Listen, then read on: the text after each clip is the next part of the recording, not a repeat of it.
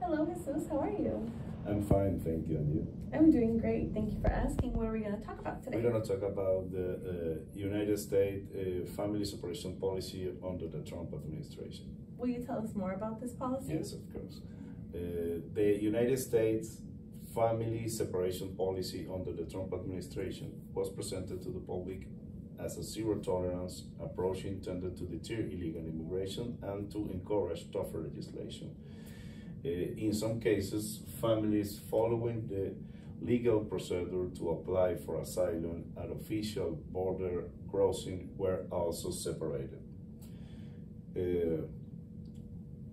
Under the policy, federal authorities separated children and infants from their parents or guardians with whom they had entered the U.S.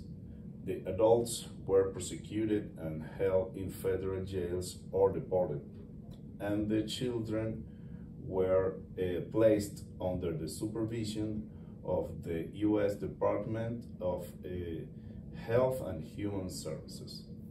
Wow, well, thank you for sharing this subject. Congratulations. Oh, thank you. It's my pleasure. Lleva el inglés a tu máximo nivel.